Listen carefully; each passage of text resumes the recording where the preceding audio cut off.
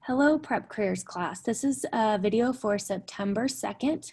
Today we're going to review the jobs amusement and recreation attendants and baggage and bellhops.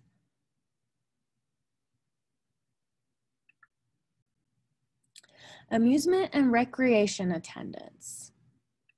These workers help people at parks, skating rinks, and other fun places.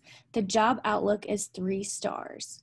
Amusement and recreation attendants perform many different tasks. They arrange time for use, give out gear, collect fees, prepare gear for use, help customers use the gear, run rides and games, sell food and other goods, work with young children, and arrange activities.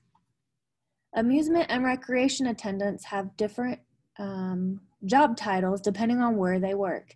Some of these titles are bowling pin setter, golf caddy, skate shop attendant, ride operator, card room attendant, camp counselor. For this job, the personal skills and knowledge needed, you must be able to work with the public and operate tools and equipment. The physical needs that you must have for this job are strength, mobility, good hearing, and stamina.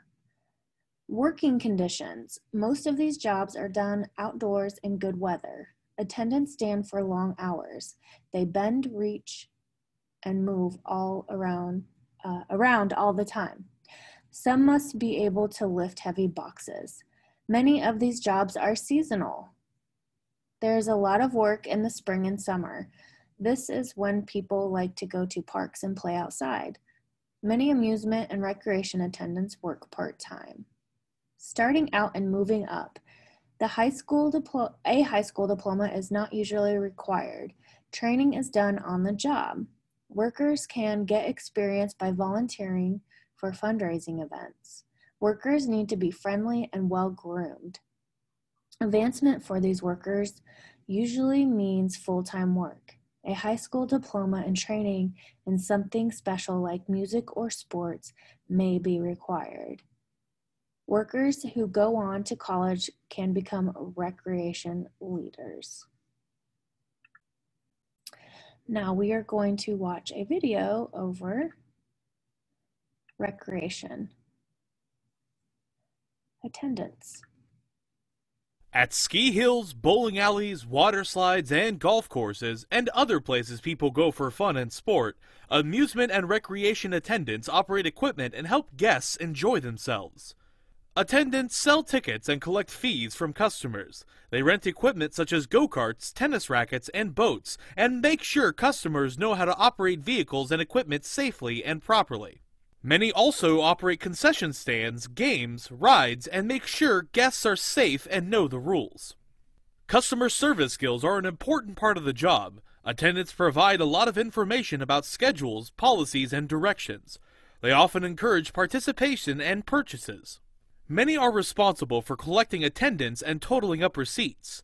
Attendants also clean facilities and equipment and keep them maintained, for example, placing markings on sports fields or smoothing ice at rinks after use.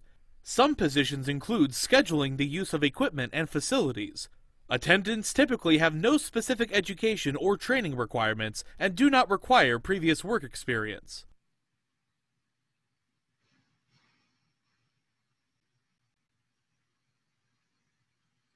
The next job that we are going to talk about is baggage and bellhops. Baggage porters and bellhops. These workers help people when they are traveling. The job outlook is 2 stars. Baggage porters work at places like airports and train stations. Bellhops work at hotels and other places to stay. They check in bags and carry bags. Bellhops may also be asked to take packages and messages or run errands for hotel guests. Personal skills and knowledge needed for these jobs. You must be able to work with the public. Physical needs. You must have strength, mobility, good hearing, and stamina. The working conditions.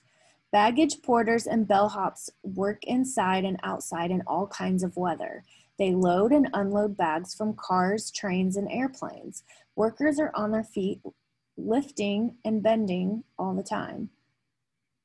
The bags they carry are often heavy.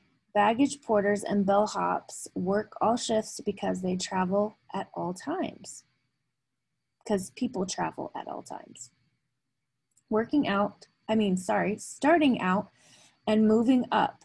Places like airports and train stations usually require a high school diploma for new trainees. Hotels and motels do not usually require one. Workers are trained on the job. Workers with experience are more likely to get jobs at the best places, where income is high.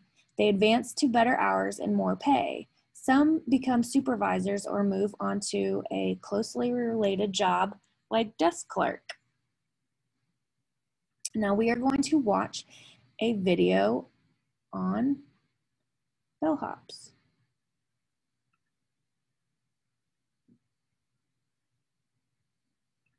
Whether they're caring for guests at a hotel or shepherding travelers' luggage onto buses and planes, baggage porters and bellhops lighten the loads of travelers. At airports and other transit hubs, baggage porters assist with checking luggage. They receive and label baggage in boxes and provide information for travelers. They may also be expected to keep an eye out for any suspicious activity or items. At hotels, bellhops greet incoming guests, handle their luggage, and guide them around facilities.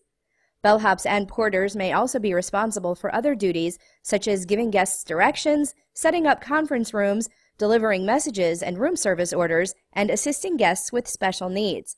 Baggage porters and bellhops usually work full-time schedules, although hours may flex depending on the week's events and activities at a hotel or resort. These workers typically need a high school diploma or equivalent.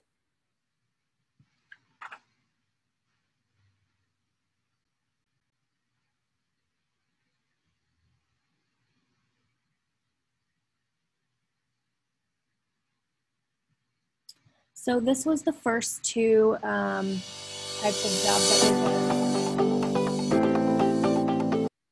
that we were going to discuss today. And then we will move on to the next couple of jobs in this area of general service. I hope you have a good rest of your day, and I will see you back here tomorrow. Bye.